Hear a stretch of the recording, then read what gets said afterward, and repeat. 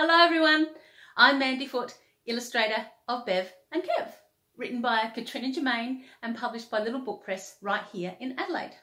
And shortlisted for the Children's Book of the Year Awards Early Childhood, and we are so excited about that and really want to thank everyone for your support. We really do appreciate it.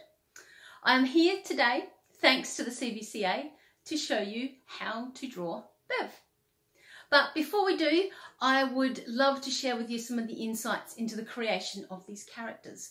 So when I start drawing, everything is created in my sketchbook. And this is my sketchbook, one of them. I have many. We can see the drawings here of Bev.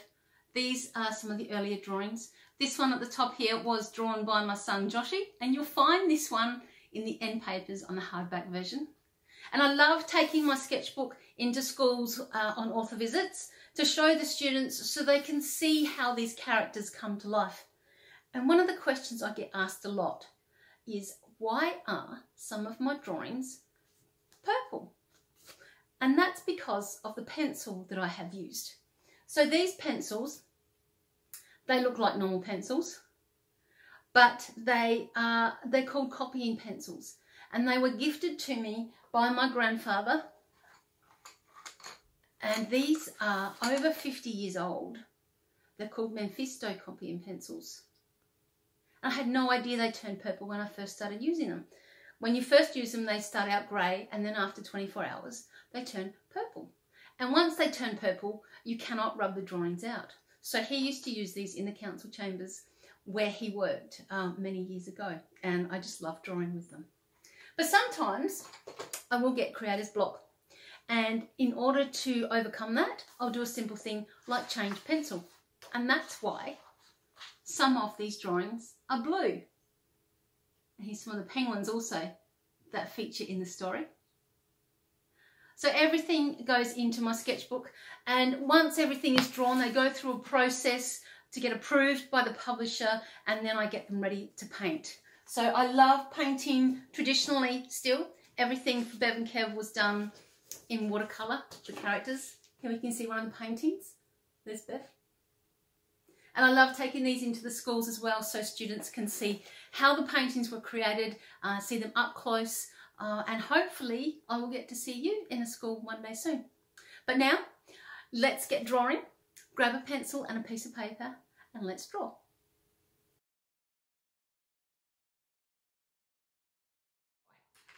Okay, when I start drawing new characters, and I explain this to all the kids when I go into schools, every drawing starts with a foundation shape. You need to find your basic shapes in order to create your characters, because as a children's book illustrator, you need to be able to redraw this character over and over again. And if you've established your basic shapes, then it makes it a lot easier. So what we're going to do is we're going to start with drawing the basic shapes of Bev, and Bev starts with an oval.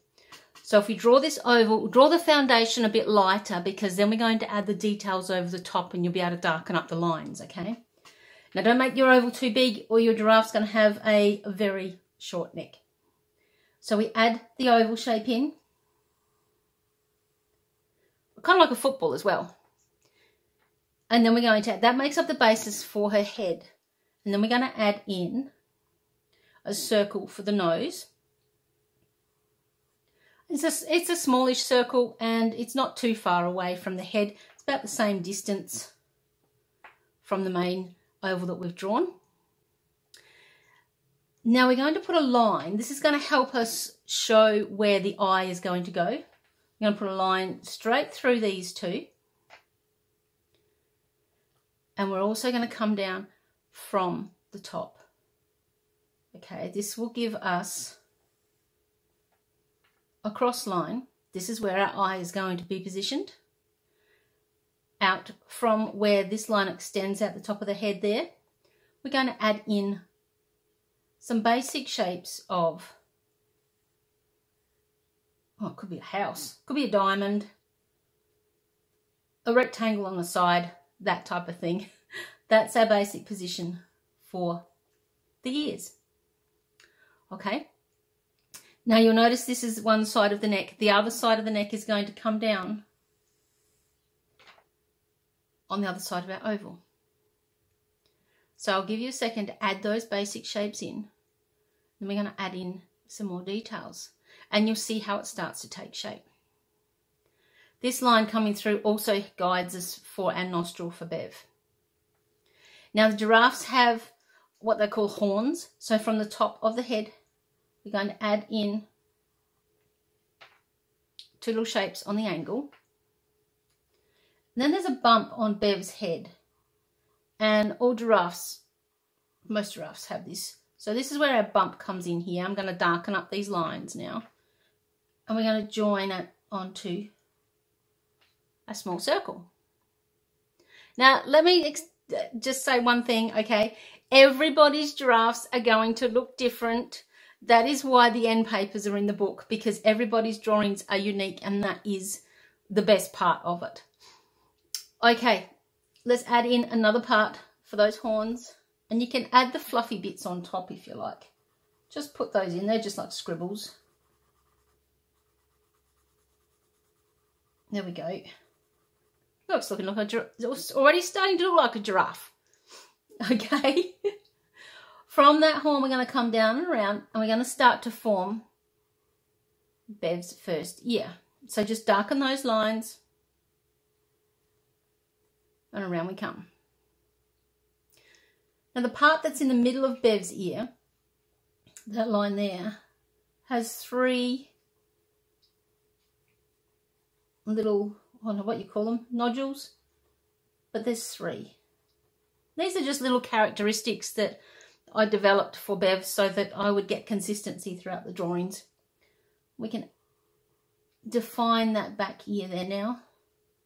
Put a little bit of shading in there because it's behind her front ear. And her front ear has these little crease marks, so we can add those in there as well. Okay, a little bit of shading on this back horn too, just to show where that is. All right, now let's add the eye in. It's not as hard as you think it is. We've already determined where it's going to go. It's where that cross is. So the eye is just a curve up. I guess you call it a letter U. And then another one down. And there's this little nodule at the end of Bev's eye. And I leave a little white spot in there because it makes it look like, kind of like her eye is watering. It gives her a bit more definition in her eye. We're just going to block that in. Again, there's going to be a little bit of a white left at the bottom of Bev's eye there. And we leave a white spot for that shine on the pupil. Okay. Those white spots in the eyes make all the difference. Now, Bev has, you could say she's got eyeliner on. Let's call it eyeliner. Underneath her eye, we're going to put a line underneath her eye. That's a bit thick, that line. And there's 8 little nodules, okay, little dots. And these should be consistent throughout the book. Now 1, 2, 3, 4, 5, 6, 7, 8. There we go. And we need to have just some defining lines at the top of Bev's eye.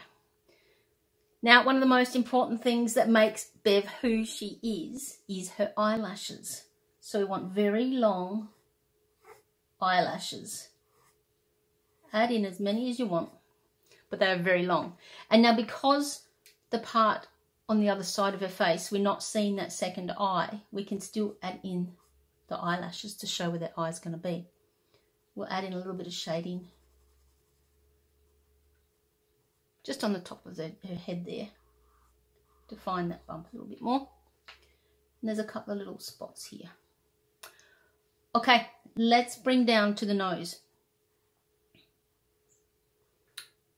Where we've got our cross through our small circle, we're going to add in the nostril.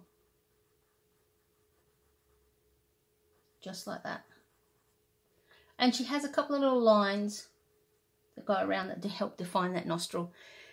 Now, a giraffe's nose isn't really as curvy as Bev's, but I use it to add expression. So we're going to make Bev's nose just stand out a little bit. That joins up underneath the nostril. We've got a curve and a loop. Just like that. A little bit of shading to show some definition of Bev's nose there. And her chin, underneath her chin, comes directly underneath there. I've just made my circle a little bit bigger there. Then of course this joins in underneath. That's what our oval shape is for. So to define that jawbone, Bev has a nice little curve here, and it just comes up underneath. And she has lots of whiskers for Bev. And she has a few lines that run down her face just to help define that face there.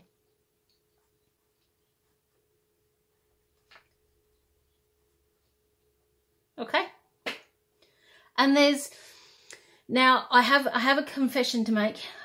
Every spot on Bev is not consistent throughout the book. I apologise for that. It is too much hard work to try and follow every spot. But there are 3 underneath her eye. And then a couple more in those positions underneath her chin. A couple of small random ones.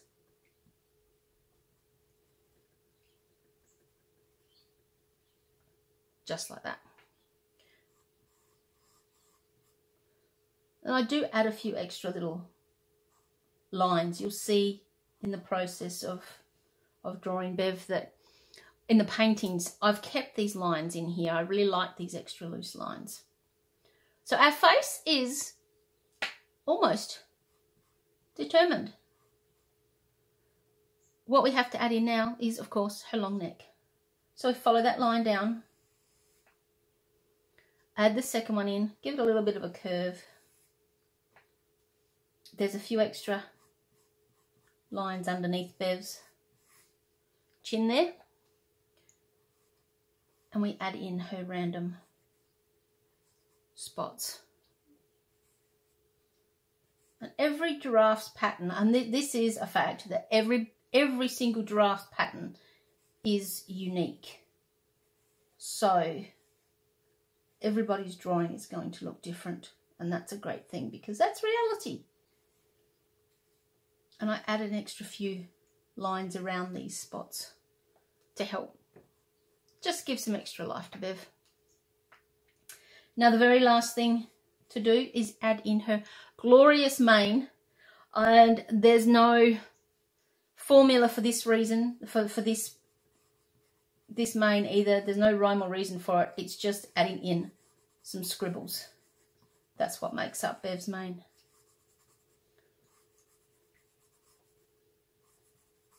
So all the way down.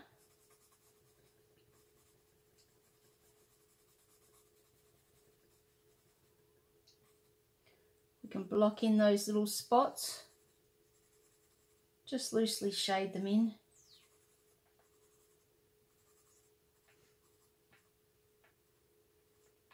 I'll add a few more little bit of shading underneath there and down her face.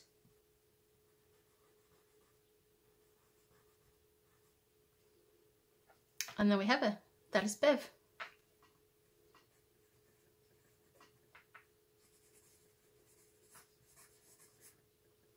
Thanks for joining me, everyone. I hope you enjoyed it.